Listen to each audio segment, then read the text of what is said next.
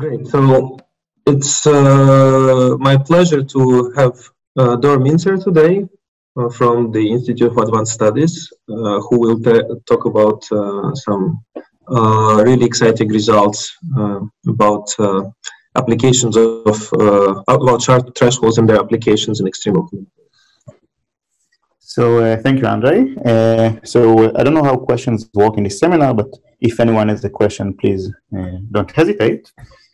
So I'm going to talk about new sharp threshold results and some applications in extremal combinatorics. So this talk is based on joint works with Peter Givash, Noam Lifshitz, and Owen Long. And it's supposed to be like elementary. So I don't assume that you know anything about Boolean functions or anything like that.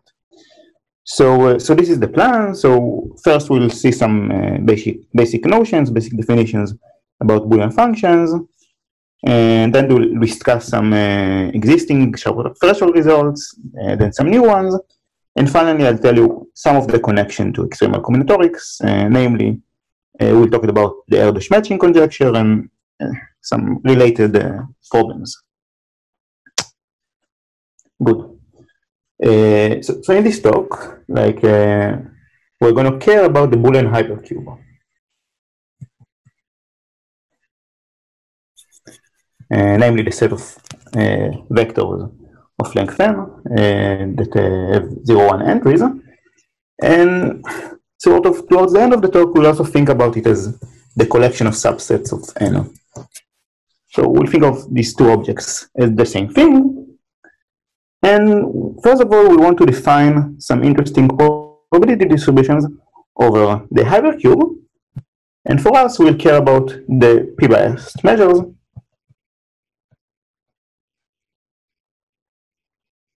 that are defined for each parameter p between 0 and 1. So we define this measure as mu p, and it is defined by assigning each vector x the weight, which is p, to the number of ones in x times 1 minus p to the number of zeros in x. So perhaps more intuitively, if you want to sample x according to mu p, what you do is, for each coordinate, you flip a p-biased coin. And that's how we sample from this distribution. So just note that for p equals half, this is the uniform distribution.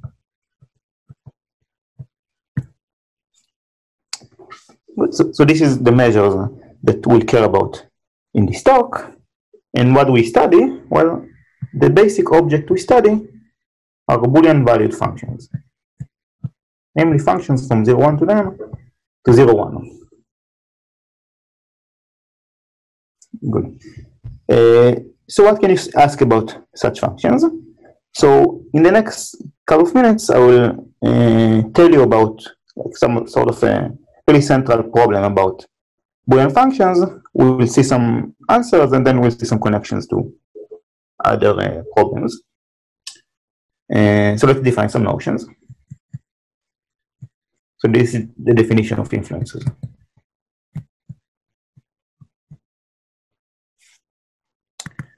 So suppose we have a function f, and we have some variable I, and we have some bias parameter p. So the influence of variable I with respect to the p-bias measure on f is defined as the probability that sampling an x according to mu p, the variable I makes a difference on the output of f.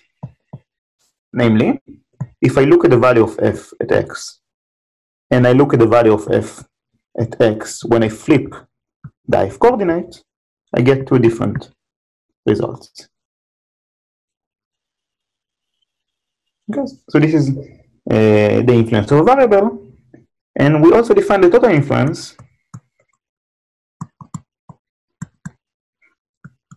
of a function to be the sum of all of these individual influences.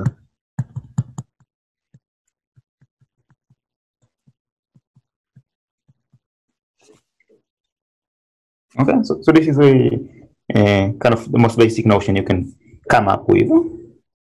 And here is a question.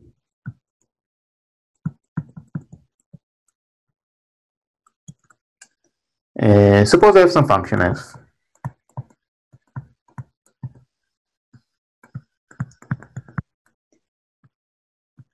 and I tell you that its total influence is small. Okay, so let's make some conventions. So throughout this talk, we'll always have p, which is stuff. Okay. Okay. So I have some function f, and I have some bias parameter p between 0 and half. And I tell you that the total influence is smaller. And it turns out that the correct normalization for this question is to say that p times the total influence is smaller. Okay. What can you tell me about f?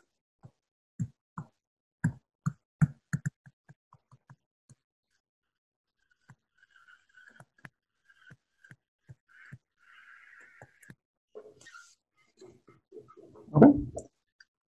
So this is, I'm telling you, this is a very kind of central question. And soon I will try to explain to you why it is connected to at least like several different fields. But before that, let's examine some examples.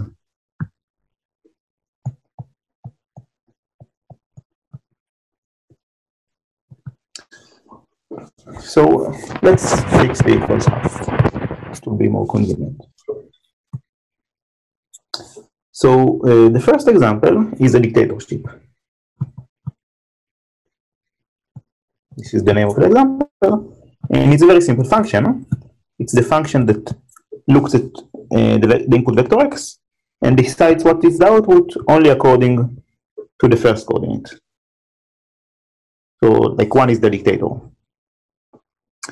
So what is the total influence in this case? Well, you can clearly see that no other variable except 1 matters, because it has no influence on the output of f. So it's very easy to see that the total influence of f is 1, because the influence of the first variable is 1, and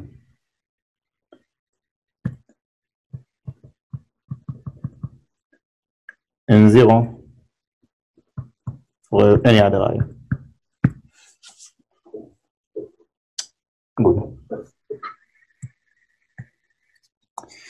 So let's slightly generalize it. So what happens when f is not a dictatorship, but maybe it depends only on 10 variables? So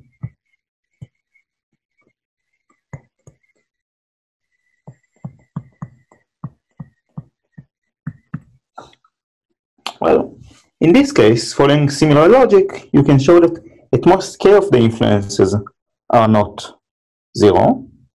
So you can show that the total influence is at most k.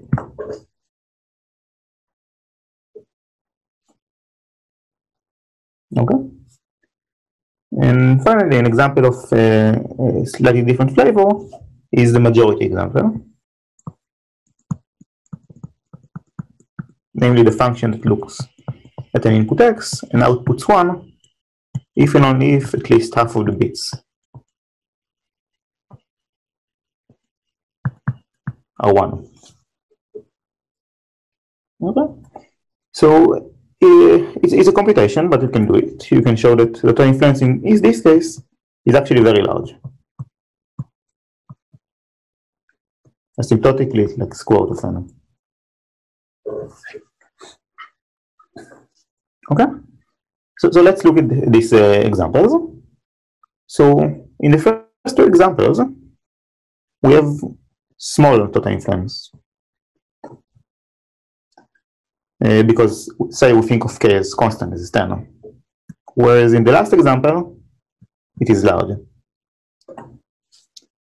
So it makes sense to sort of guess that maybe examples of the form 1 and 2 are the only examples we have. Well, this is partially true, but the story gets a little more interesting. So it turns out that you sort of need to consider two different regimes of P. So there is the unbiased regime, where P is bounded away from 0 and 1. So you can think of P equals half, for example. It doesn't matter, everything is kind of the same. And you can think of the bias case, where is close to 0 or 1, say it's close to 0. And here it turns out that the answer is completely different. Okay, so does it make sense? Good. So I have this question. I'll soon tell you what is known. First, as I promised, I want to connect it to some other problems.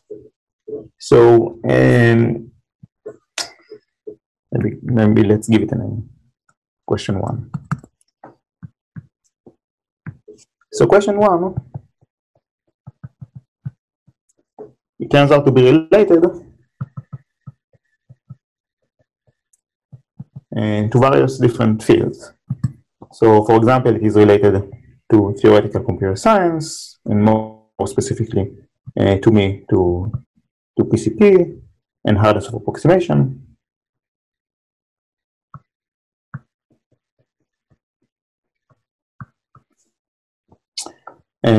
It is related to extremal combinatorics.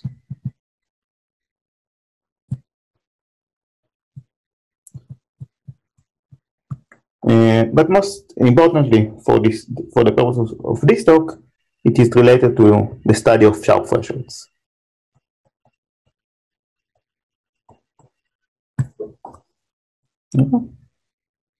So I want to quickly elaborate on this last point.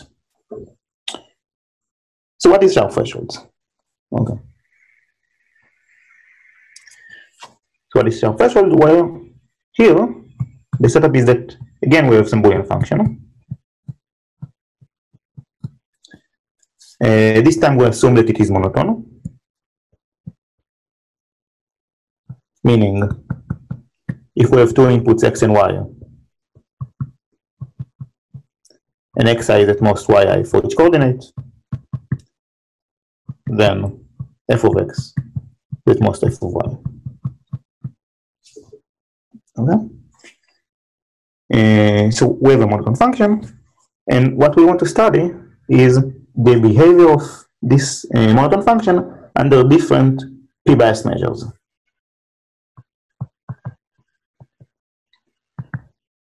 So what is the most basic thing you can ask? Well, you can ask, what is the expectation of f under each one of these bias measures?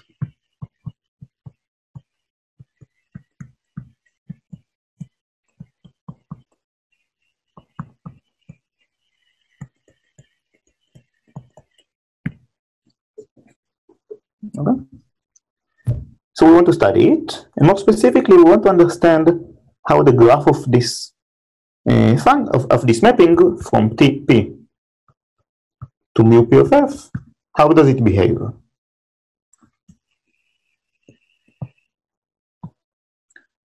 So, roughly speaking, it can take one of the following two forms. So we have our axis here. So this is the p-axis, and this is the mu p-axis.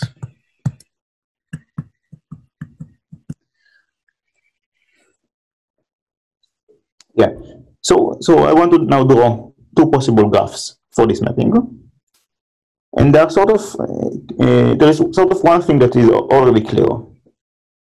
So because the function is monotone, you can see that if you increase p, the probability of f being 1 can only increase.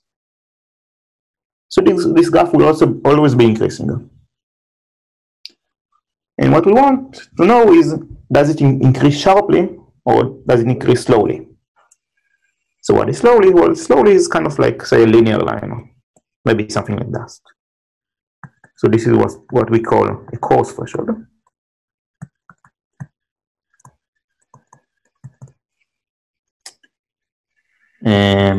And kind of the opposite of being coarse is being sharp.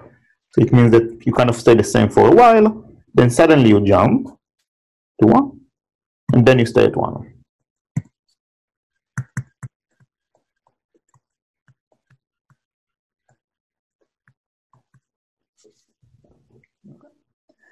So this is what sharp thresholds are all about.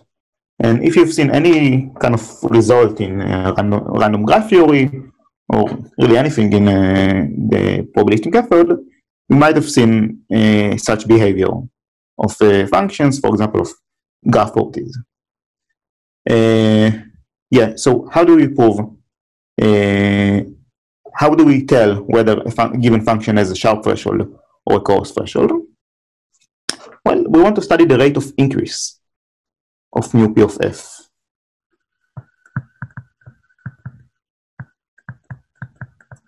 So in other words, we want to study this derivative. Okay?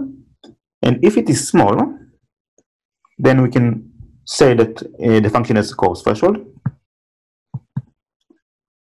And if it's big, we can say that it is a sharp threshold. So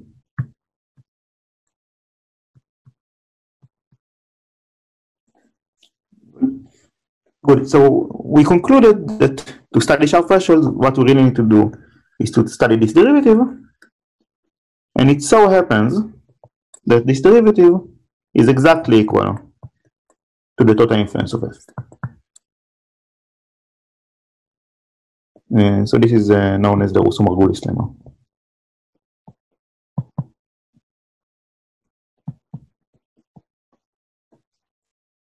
Can I ask you a small question, or rather a request? Maybe you can give, for those people who are not familiar, a couple of examples from random graphs to illustrate it, maybe, or something. Yeah, good. Yeah, so let's look back at maybe the example. So let's like another example.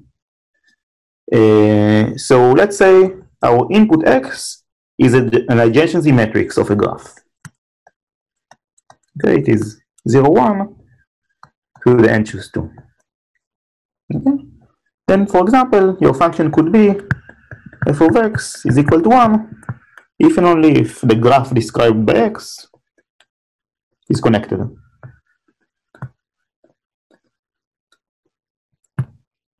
Okay. So this is an example of like one problem from random graph theory, but really once you see that, you can imagine any problem cast in this language. And then the question of sharp thresholds really relate to what edge density do I need to guarantee that I have connectivity, or I have I don't know, large click, or I don't know what. Okay. Good. So does it answer the question, Andre? Yeah, I think it's good. Yeah. Okay. Good. Good. So let's recap for a moment, because it's I've said kind of many things. So we started with this kind of weird-looking question. I defined some notions of influences, but I hope that I convinced you that at least indirectly it comes up naturally in other places, or kind of more precisely, at least in one other place. Good. So now that we're motivated, I can tell you what is known about this question.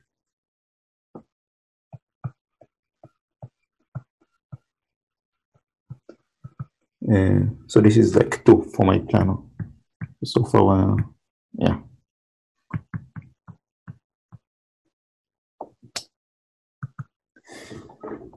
So as I said, in this business, there are 2 regimes you can discuss. There are the P bounded from 0 and 1, which is much better understood. And then there is the case where P is either close to 0 or 1, which is more complicated. So let's start with this regime. So here's a theorem. So this is a really important result due to Khan-Kalai linear. So this theorem says that if f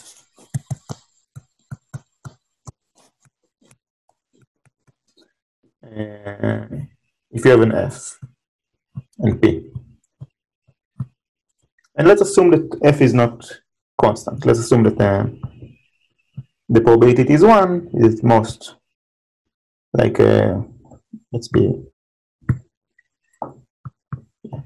let's assume the probability it is 1 is at most like 0.99 and at least 0.01. So what the result says that if the total influence is small,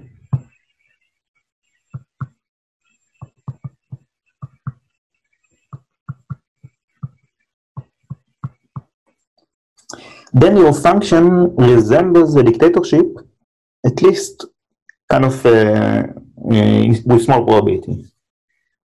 Namely, there exists a variable I that has relatively large influence.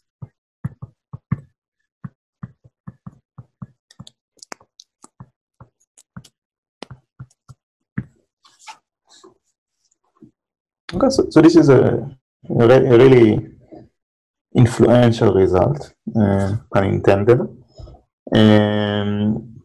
But it's really only the beginning of the story because, okay, you have one influential variable, but can you say more? And it turns out yes, and it actually it doesn't take much more effort than the KKL theorem. So this is a result of Friedhut. So he showed the following statement. He showed that not only are there variables with high influence, but in fact, the function nearly only depends on these variables. So under the same conditions, you get that f essentially depends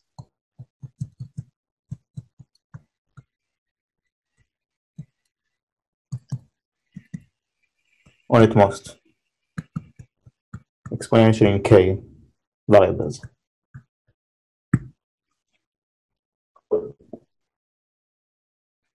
Okay. Good. And yeah, at this point you may ask yourself, okay, is this the end of the story? Because there is some gap between this result that we've seen here that shows k variables, but actually this turns out to be tight.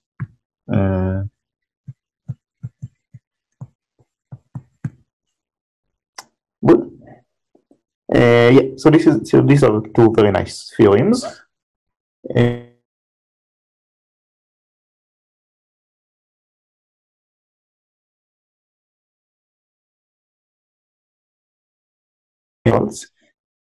Is that if you have small total influence,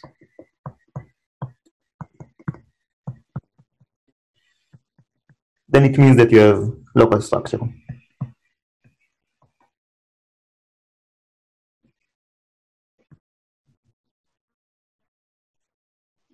So clearly this is not a theorem, this is a meta theorem. But you can see how the previous two results fit into it. Because local here only means that it depends. Oh yeah, so there was a question. If essentially depends means only depends. So what essentially depends? Well, I mean that there exists a function g that depends on at most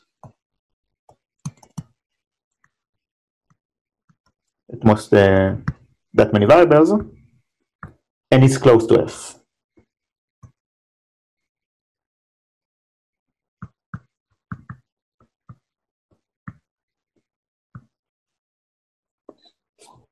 Okay, so this is what I mean by essentially depends.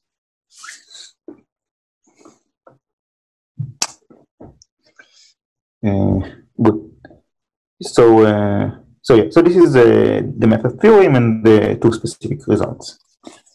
And okay, but sometimes we are interested in p that is either close to 0 or close to 1, as in the case, for example, in extremal combinatorics or in sharp thresholds. So, for example, if you look at this connectivity example, the p's that you care about are going to 0 with n, are like log n over n. So you cannot use Freedoot or KKL to analyze such functions. And this occurs very often in, when you try to apply it in combinatorics. So we want to get something for p that is close to 1, 0, close to 1.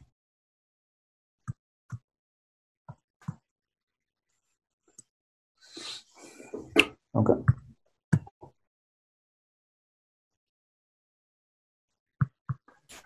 Or maybe it would be good if you say a word about why you multiplied by p in the meta theorem.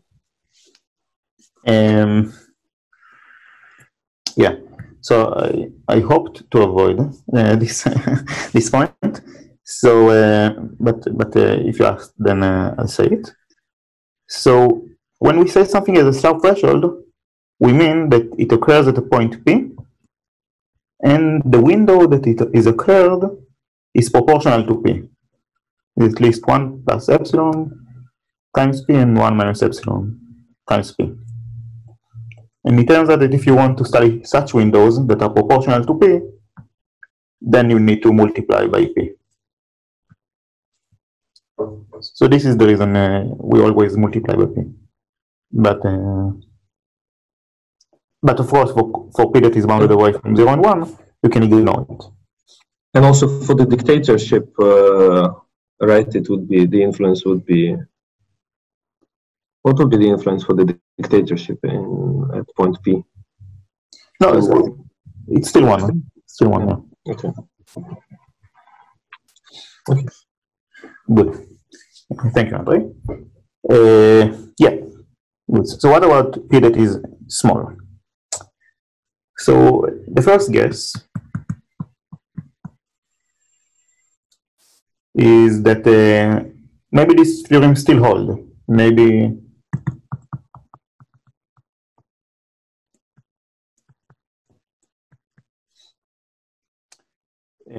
so let me introduce a notion here. So functions that depend on a little amount of variables, I'm going to call them a junta. Okay, so and then this theorem of Freedoot is called the Freedoot junta theorem. So the first conjecture would be that any function, even in small p, is a junta. But this is false. And actually, we've already seen sort of a hint of an example. So for example, you can take f of x to be an OR of 1 over p variables. You can show that the influence here is small, but it's not a junta, right? It depends on 1 over p variables. So you need to come up with a new conjecture, and indeed Freedoot did come up with a conjecture, and managed to put it in some cases, but I don't want to phrase things too precisely. So instead I'll tell you some other results. So let's say there are some results by Freedoot. There is a result by Bourgain. There is one by Khatami. So I don't want to spend too much time on it, so I'll not tell you like each one of them what it says. I'll only tell you what does Bourgain say, because this is the most relevant to us. So here is the result.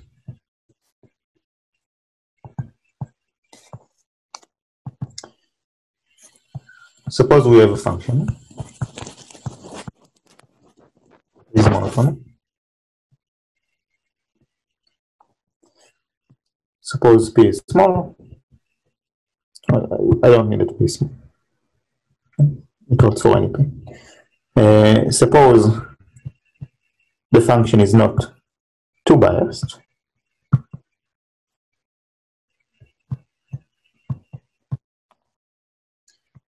And suppose I have small total influence.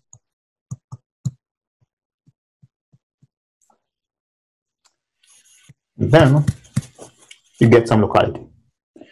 then there exists a small set of variables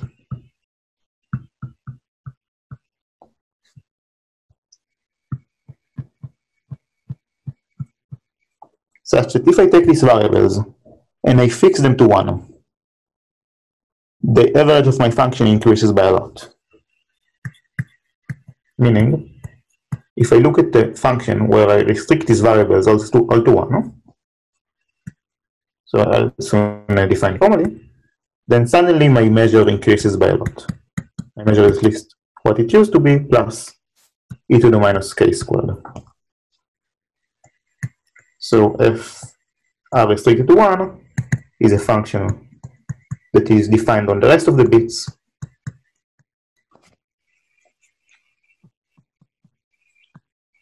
and it is defined in the natural way.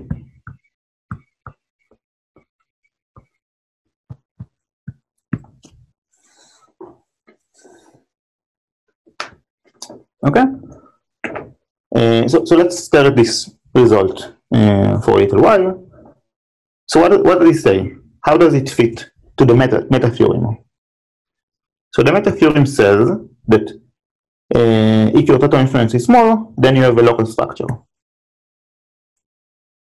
And what is the local structure here? Well, the local structure is that you can fix constantly many variables and make a large difference in your function. Okay? So you should really compare this result to the KKR theorem that told you that here there is a single variable that makes a lot of difference on the function. So these are really two analogs, except that here we have to take a larger set, but still of constant size, and instead of e to the minus k, we get e to the minus k squared.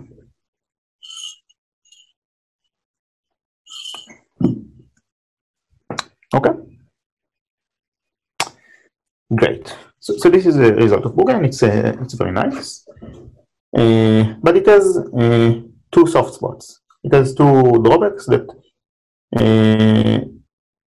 are really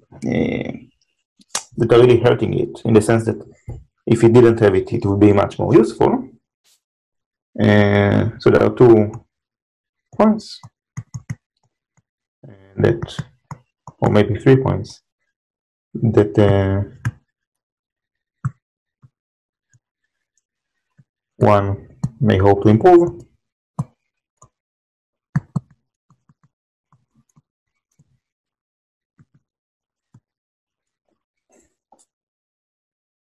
So the first one is this gap of e to the minus k squared versus e to the minus k. So this is a little bit of a technical one. It's asking whether the bound as in the KKL theorem is correct, or maybe suddenly you need to lose another square. That would be tight.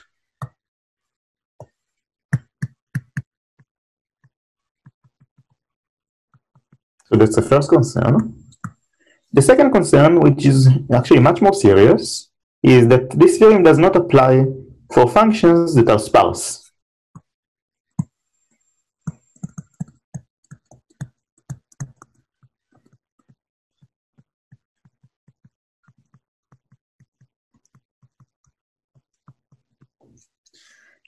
And as we'll see later on in the talk, this is really the situation that comes up in extremal combinatorics when you want to determine the Turan numbers of some problems.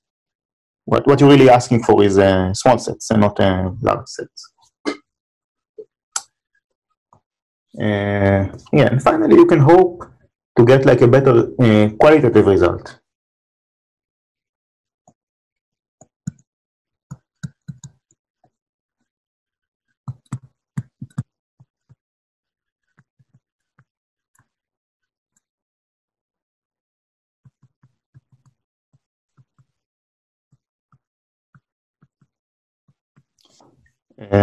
So the last point, as I said, there is a result of Khatami. He sort of answers it, but only in a very kind of weak sense.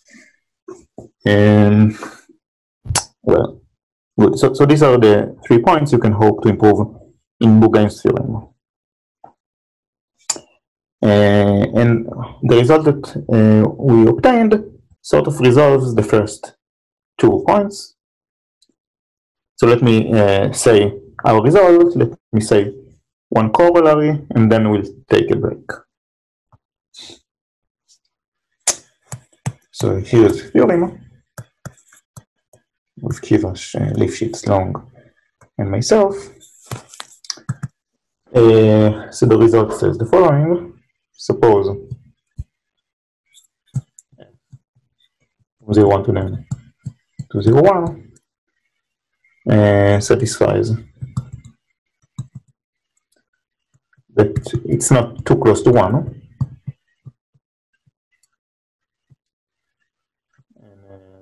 The total influence is small. But here, small has to be compared to the measure of f.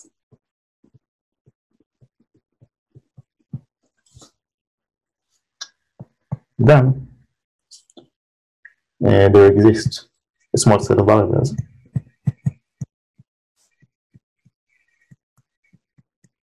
such that if you fix them to 1, you get a huge increase.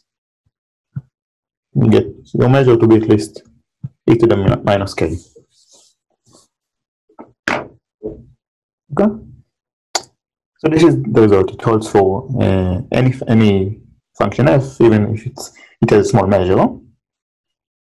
And yeah, so it in particular gives you like this first point and also the second point. But it takes a little while to understand why this is like a good answer to point B. So let me tell you like one immediate corollary that perhaps... Sorry, the increment should be e to minus k. Yeah, okay. So I wrote down this theorem now when you should think of the measure of f to be small. Okay? So yeah, you can write down something like this. But e to the minus k is like much more, it's much larger than up of f when we care about it. So, yeah, so the typical case would be when this k will be like, say, 1 over 10 times log 1 over mu p. Okay? So that's like a typical setting that will be interesting for us. And then this is like a power less than half of the measure, so it's much larger. Okay, so let me tell you a corollary, which is a kind of, well, at least for me, you start seeing whether this is useful. So here's a corollary. It's an immediate corollary. It's nothing special. Okay, let's state it a bit more precisely. Okay. So the corollary, informally speaking, says the following. If you have fd sparse, then if you want to increase its measure, you can always do it in one of the 2 ways.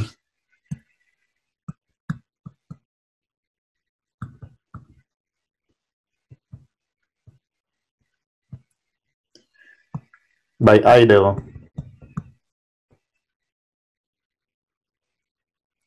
restricting constantly many variables. Okay, it's monotone also here. Restricting constantly many variables to 1, or increasing p from p to 1 plus a little bit times p. So let me be a bit more precise. So for every alpha and epsilon greater than 0, there exists some gamma, and r such that if f is sparse, then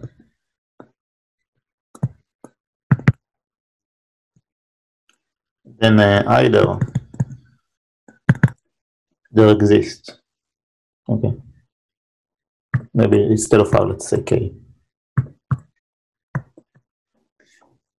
No.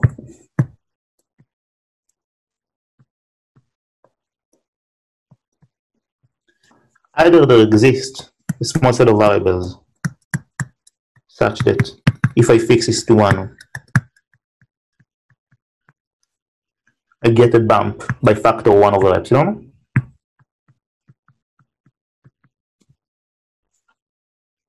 Or B, if I increase P slightly from P to 1 plus alpha times P, then I can bump the measure by factor 1 over epsilon.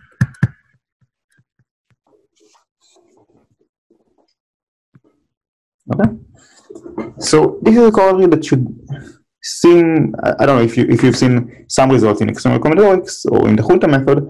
This should start making sense because increasing measures oftentimes in this question is something very desirable.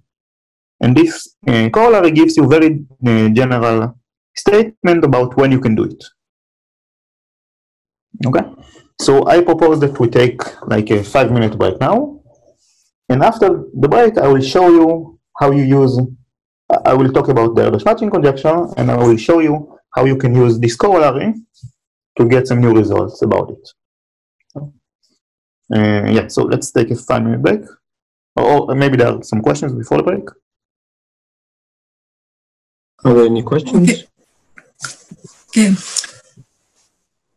Okay, we know that there is a sharp threshold.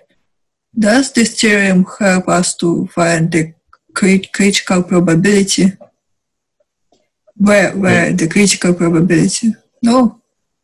Yeah, so this is something also that you can hope to do with it. So far we don't have any concrete example of where it helped us to find the critical probability, but certainly it's something that is possible. Yeah.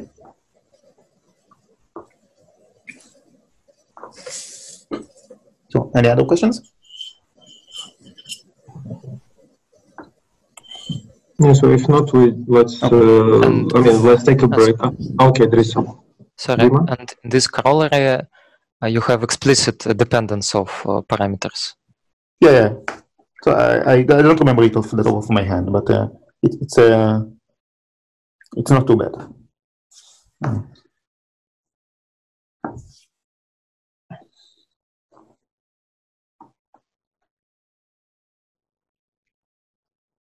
Okay, so let's take a 5 minutes break. Okay. Yeah, so let's continue. So in the first part of the talk, we talked about sharp thresholds, and we had this corollary. So now we are going to forget about it for 30 minutes, discuss about something else, and then finally I'll tell you that everything is connected. Good. So what is the Erdos matching conjecture? So we have 3 parameters, n, k, and s, such that n is at least k times s. And we have a family of subsets of size k. So this is the question: how large can f be if it does not contain a matching of size s? That is, S sets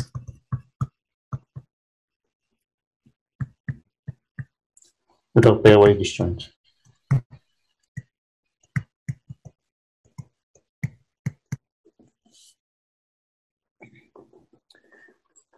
Good. So this is the question. And if you think about this question for a little bit, then you can come up with some examples.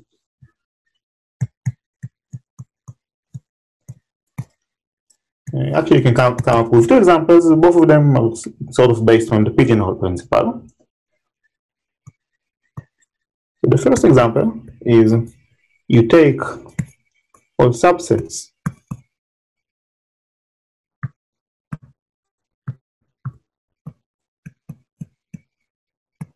of size k that contain at least one of the first s-1 elements. Okay. So you can see that this set does not contain an S matching because what? Yes, I don't know who is writing something on the board, but it wasn't me. Yeah. So you can see that this set does not contain an S matching because if you have S sets, at least two of them will contain the same element from S-1. And another example is the collection of sets that are contained in Ks-1. So again, by similar pigeonhole principle, you can show that any S sets in it are not pairwise disjoint. And the conjecture made by Erdos says that for any setting of parameters, one of these sets is the extremal family. So if f is free of an S matching, then its size at most the maximum size of S1 and S2.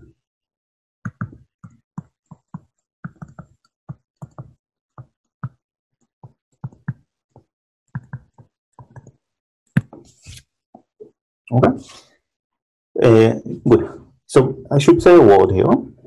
So you have these two examples, and one of them beats the other, given that n is sufficiently large compared to k and s.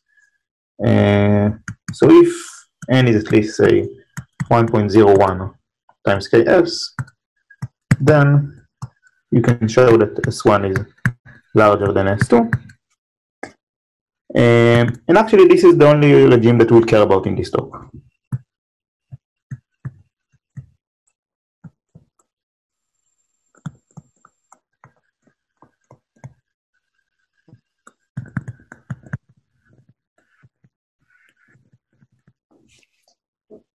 Good. When you say that, sorry, when you say that it's larger, you mean k is fixed and s is large, right? Yeah, so I assume that k and s like going to infinity. Or maybe it's enough that s goes to infinity. Yeah, I'm not. Okay. Good. So what is known about this conjecture? Well, so it was first shown by Erdos that if n is large enough as some function of k and s, then the conjecture holds.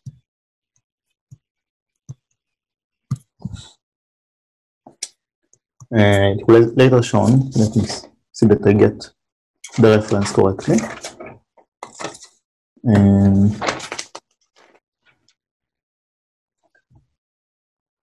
Erdos, they can. No, sorry.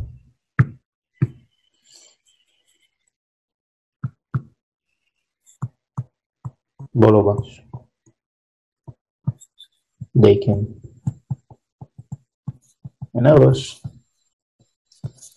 they sort of made this n0 explicit, and they showed that given that n is at least like say 3 times k to the third s, then EMC holds.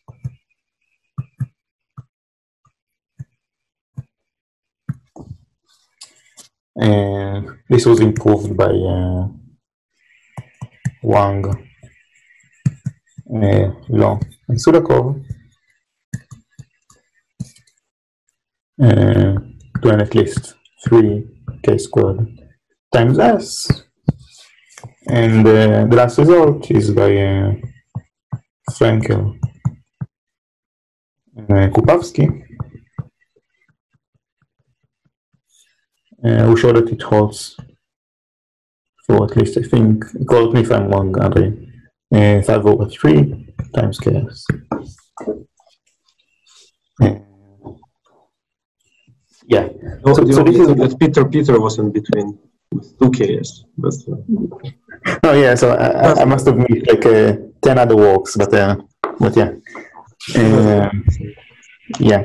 So yeah, so this is what is known about this conjecture. So strictly speaking, we do not make any progress in that respect. So our result are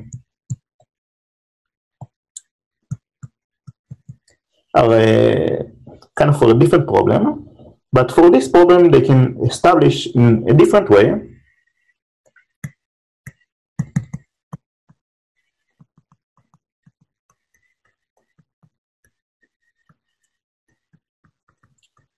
that it holds provided that n is at least some large constant sine as s times ks.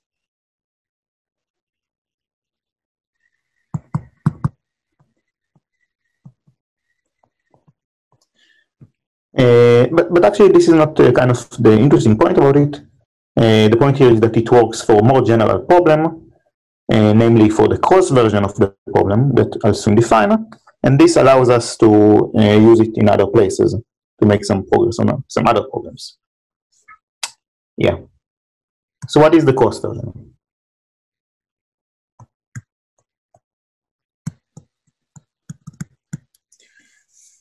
Well, let me see that I'm not.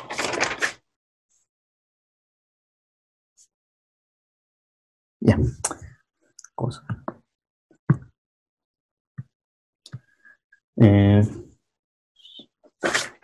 More references. Yeah. So the cross version was introduced by Ronnie and Howard, and also by this work of Wang, Law, and Sudakov. And at least as far as this HLS work is concerned, the motivation to study it was to establish this result, to improve the cases in which EMC holds. So what is the cross version?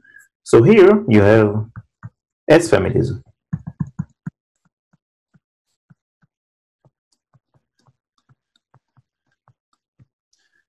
You ask,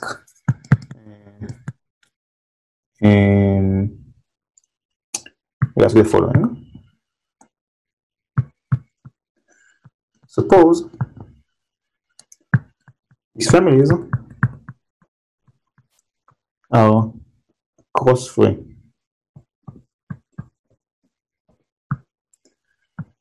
Of S matching.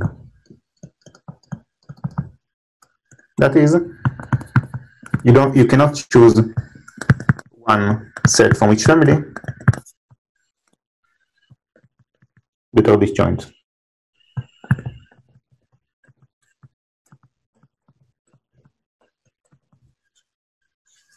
Then, what can you say about the family among F1 to Fs of minimum size?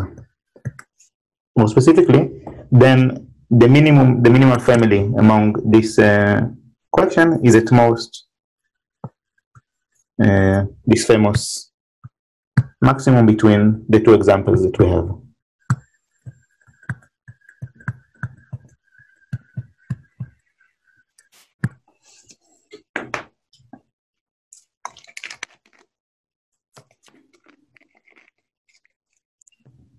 Okay, so this is the cross version of the program. And you can clearly see that this is a more general problem, because if you care about a single family, you can just let each one of the FIs to be that family. But considering this problem gives you more flexibility for other applications, and this is why HLS considered it. And they proved the following result. If n is at least 3 times k squared s and f1 to fs are 3. Matching.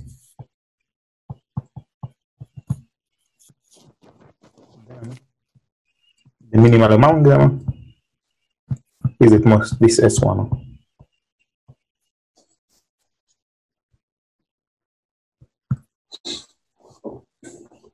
Okay. Good. So now I can finally tell you what our result is. With respect to the Erdos matching conjecture. So we can prove the following results. So if n is at least a large constant times k's, then the cross version of the Erdos matching conjecture holds. That's one thing. Secondly, we have stability. If n is at least k times s, all of the families are not very much smaller than the extremal family.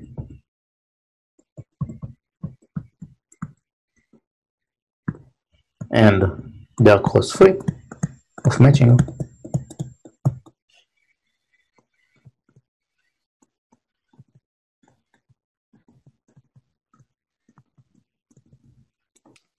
Then there is a copy of S1 that they are all close to.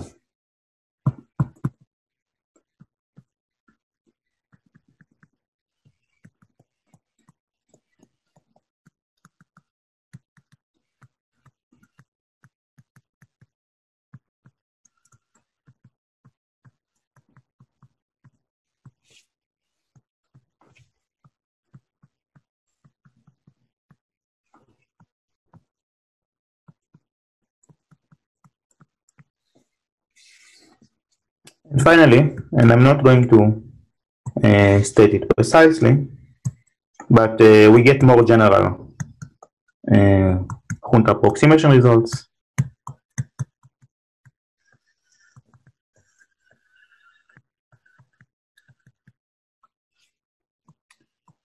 And also we get, we're able to study more general questions than matchings, namely expanded hypergraphs.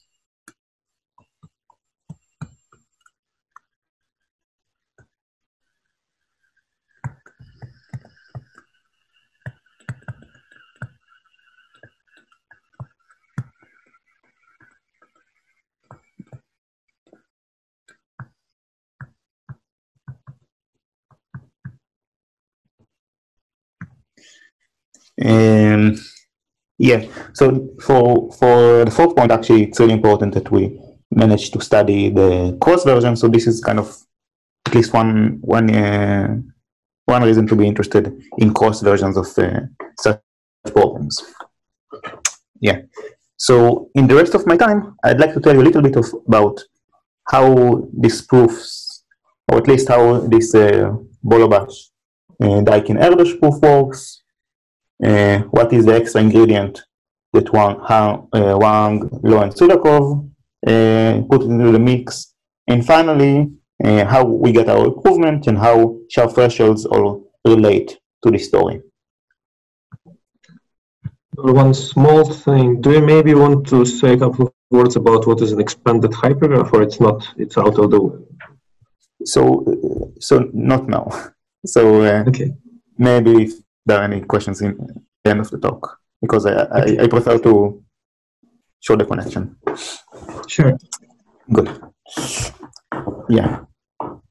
So how do you prove something about the Erdos matching conjecture? So let's see what title I used for this. Okay.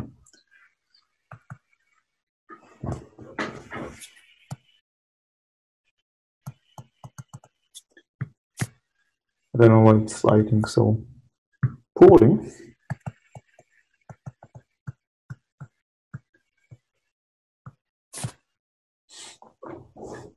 Yeah. So what is this Bolobash Daiking Erdos proof show?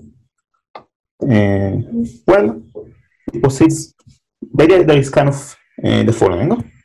So you have your collection of sets F, and you consider the degrees of the vertices in it.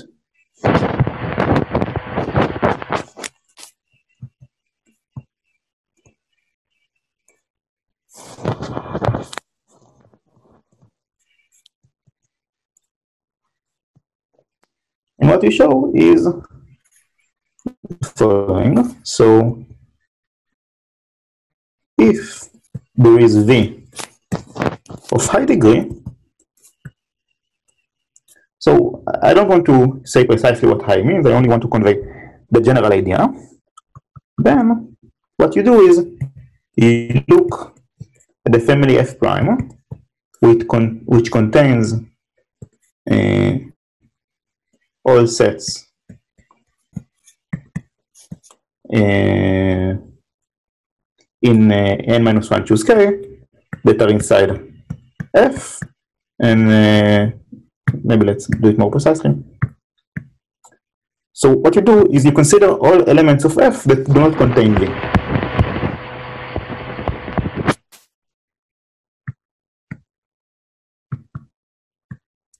Okay, so you do that. Then you need to do some counting.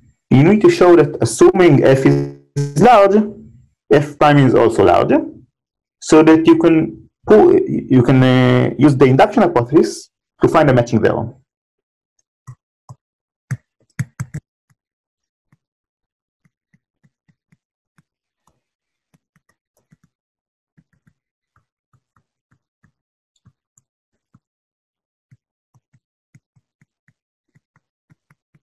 Okay, so this proof is by induction.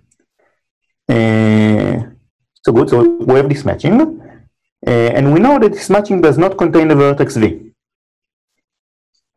Then count the number of subsets of psi k that contain V and some element from these edges that we found.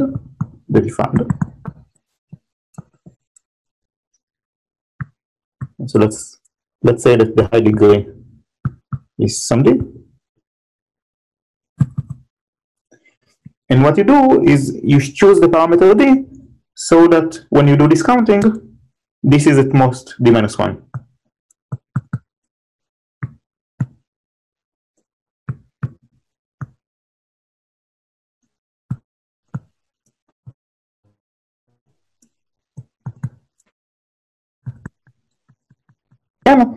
So we inducted, we removed V from our family, we found an S-1 matching, and we, by counting, we show that the number of sets that contain V and one of the elements from the matching is less than the degree of V. So there exists some A that contains V and disjoint from of the A1 to AS minus 1. Good. So this is how this proof proceeds. And what determines when it works is this interplay between what degree you need to take and N and K and S. And this proof, if you do it carefully, what it gives is that it works as long as N is at least category 3 times S. And you can, it's not too difficult to see what D is, but I prefer not to do it. Okay, so this is the idea in Bourgain, Bourgain, and Erdos. Good. So what did Wang, Luo, and Sudakov do? So they said the following. Well, maybe we don't have a vertex with very high degree. But then it is enough to find many vertices, like S-1 vertices, or sorry, S vertices, that have moderately high degree.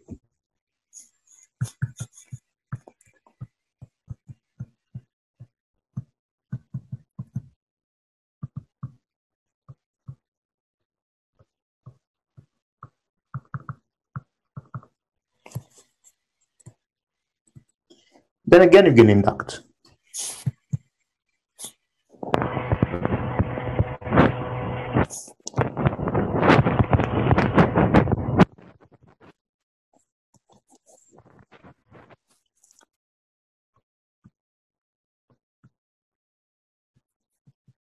So formally, you look at all sets where you remove this V1 to Vs.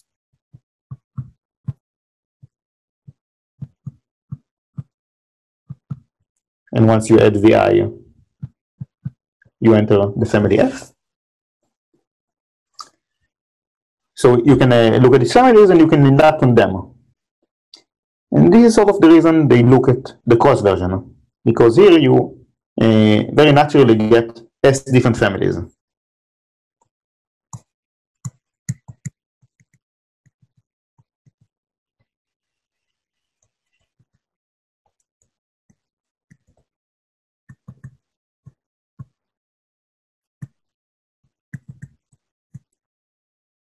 Okay, so this is sort of the new additional idea.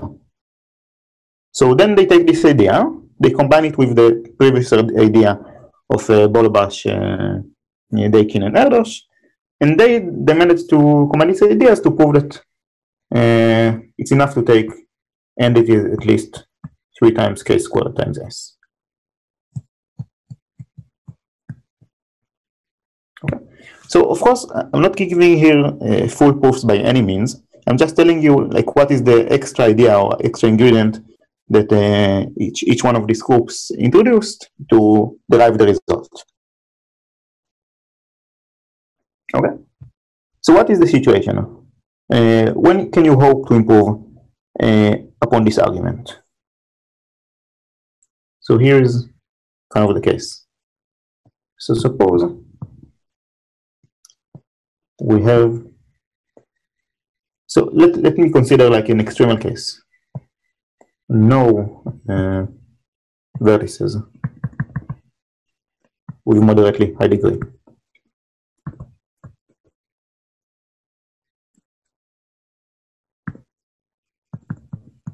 And let's make it a bit quantitative.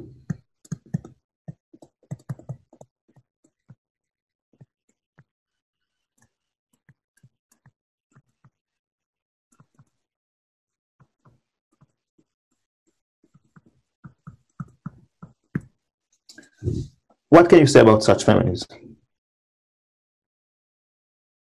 Okay. And here comes the punchline of this whole talk. So what did we do, at least in the HLS proof? What we did here is really an increase of measure by forcing a single VI to be in the family. So in other words, what HLS did is they increased density by fixing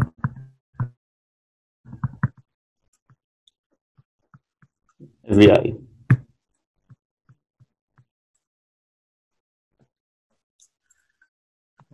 I.e., when you look at this Fi and you normalize the size by what it should be,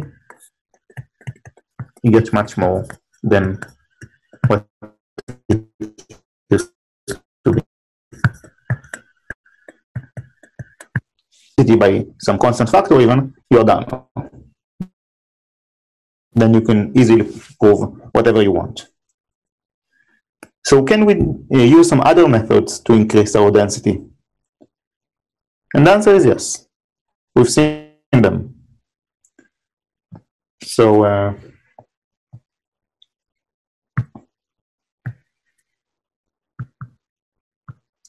we've seen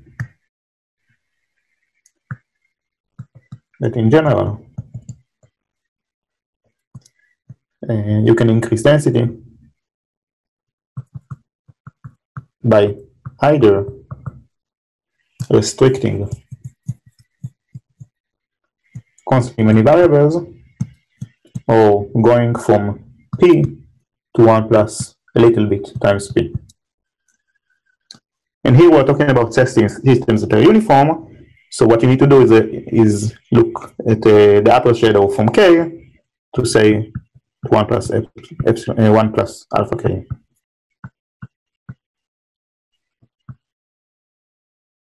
Yeah, it's really the same thing. So I don't want to make separate notation or anything like that, but it's really the same thing. So let's go back to the corollary. So yeah, so I'm talking about this corollary that we've seen in the beginning of the talk.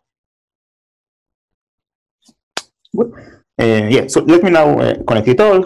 Let's see why we need small degrees to make that strategy happen. So why is this useful? So we have f, and by the corollary, we can increase the density by either fixing constantly many variables or increasing k. Okay, so let's say that we can do it by fixing some variables.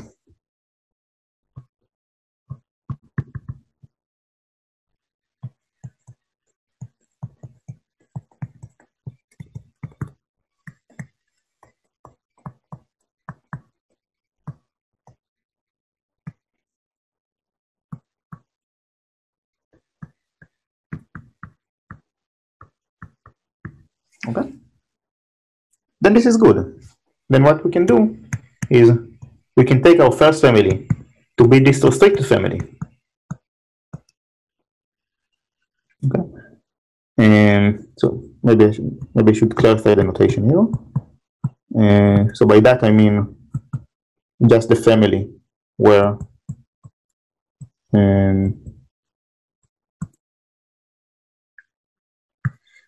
it's a little bit of a mess, I'm sorry. Just the family of subsets of n minus r,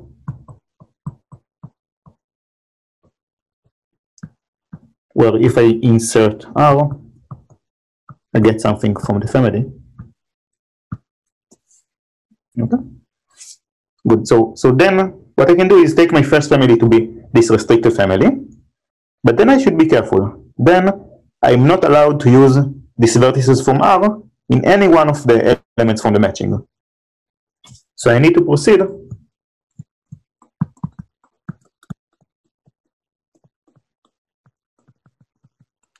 with f prime, which is, let's say f, when R is restricted to 0, i.e. I need to forbid containing anything from R.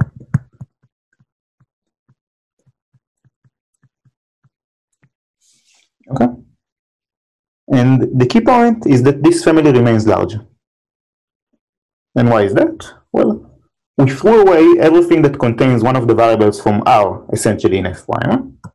So you can compute, and you can show that the size of f prime is at least the size of f minus the number of variables we reduced times the degree of each one of these variables. And this is the reason we need them to be small. Okay.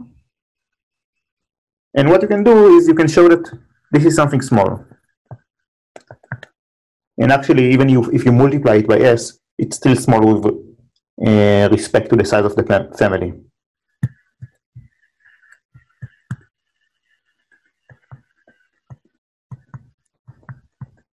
So this means that we can proceed with the argument on f prime, apply the corollary again, find another bump, and so on and so forth.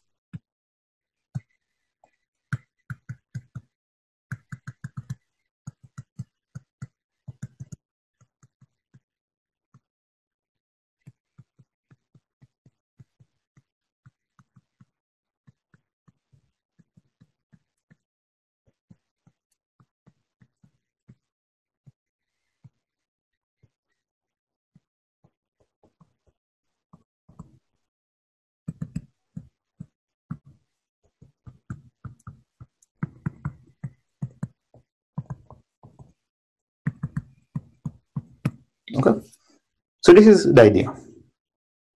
And Dor, sorry, what do you mean when you say if I is bigger than 100f?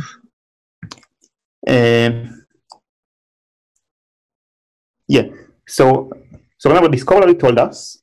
Okay, no, okay. The measure, you mean? The measure, yeah. I'm sorry, I confused it. Thank you. The density is increasing, yeah. So you apply this corollary iteratively, you find these restrictions, or so you also need to bump up the measure sometimes, but it's not a big deal. This is sort of the bigger headache. So you can apply this iteratively, you can find these bumps by factor 100. And as I told you, once you manage to increase your density by some constant factor, 100 will do, then you can use some different arguments to argue that you contain an S-matching. Okay, so this is the new ingredient that we have in our proof. But of course, what I said now only applies when you have no degrees of moderate degree. So again, you need to interpolate between maybe there are 10 variables with high degree, 20 with moderate, and so on. But you can do it. It's not too bad, but it still requires some effort. Yeah. So I think that this is all I had to say. So if there are any questions, this is a good time.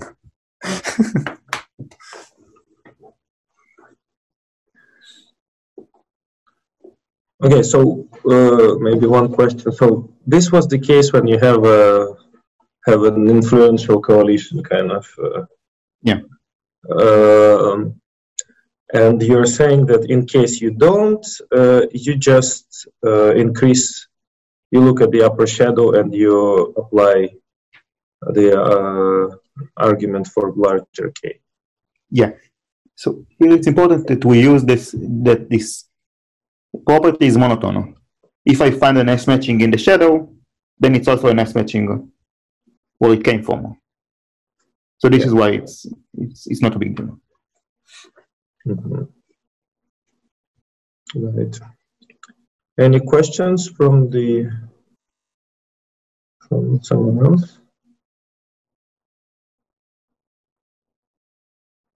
I have one more thing. I mean, it would be nice if you, I think, mention this extended hypergraphs. Yeah. It might be nice to see. I don't know if you want to do that. Yeah. So I'll say it in some level. Okay. So what is an expanded hypergraph? So suppose we have some graph D with constant degree.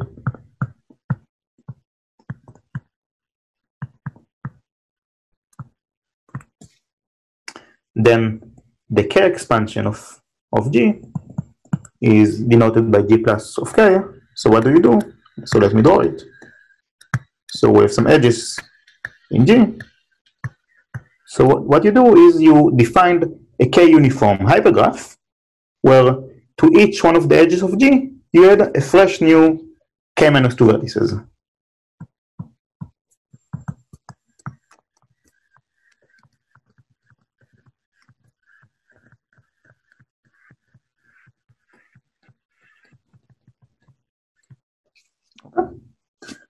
So you can clearly see that expanded hypergraphs generalize matchings, right?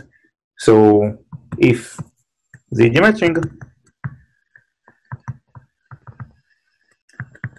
then G plus of K is a k-uniform matching.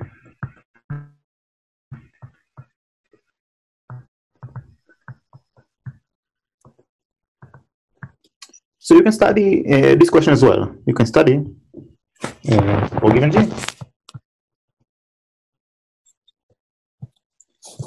What is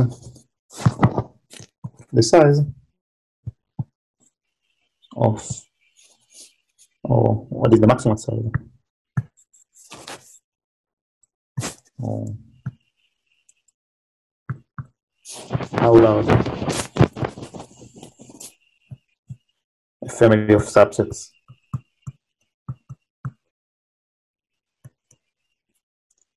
B contains no copy of this G class.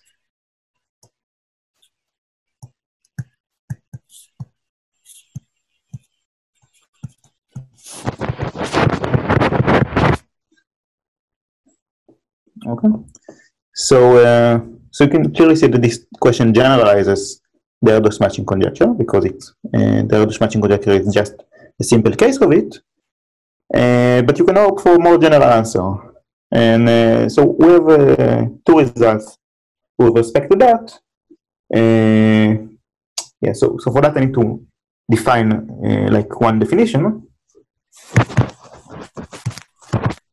So the crosscut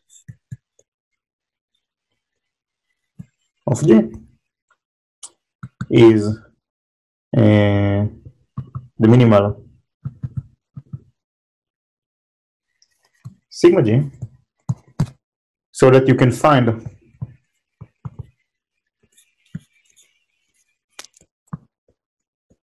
a set of vertices in the expanded graph of size sigma G that intersects each edge in exactly one vertex.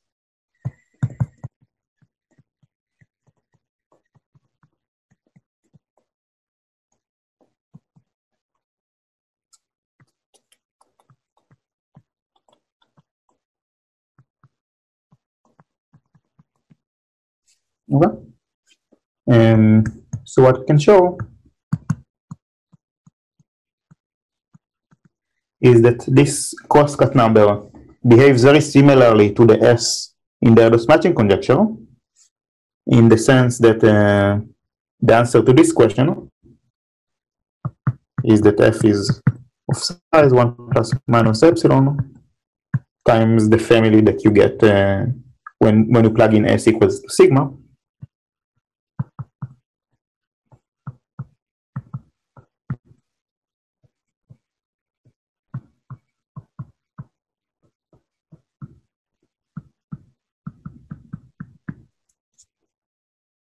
Okay, so this is something we can prove. So we can prove that at least asymptotically, this is the parameter that characterizes the answer to this question.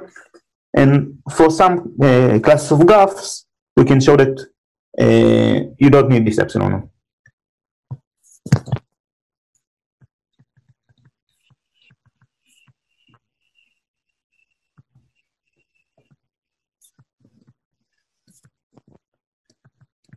But again, this is all for only for G that are of bounded degree. And so does this answer? Yeah, that's good. The only thing that I want to ask is G. You think of it. You start with the graph necessarily, or any bounded hypergraph, bounded uniformity hypergraph, or you can start even with high uniformity hypergraph. Yes, so right now I only formulated it for normal graphs, but you can take any bounded uniformity hypergraph. Mm-hmm. But not unbounded uniformity hypergraph. No, it's important for the proof. Mm-hmm. Okay. Yeah, so if that's all, I think that I'll stop here. Yeah. Just in case, any other questions? Well, if not, yeah, well, thanks a lot, Dor. It was interesting, and you did tell something interesting for me as well, and I'm sure you told some interesting stuff for the audience. Thank you very much. Yeah, take a look at the cover that you had. Thanks.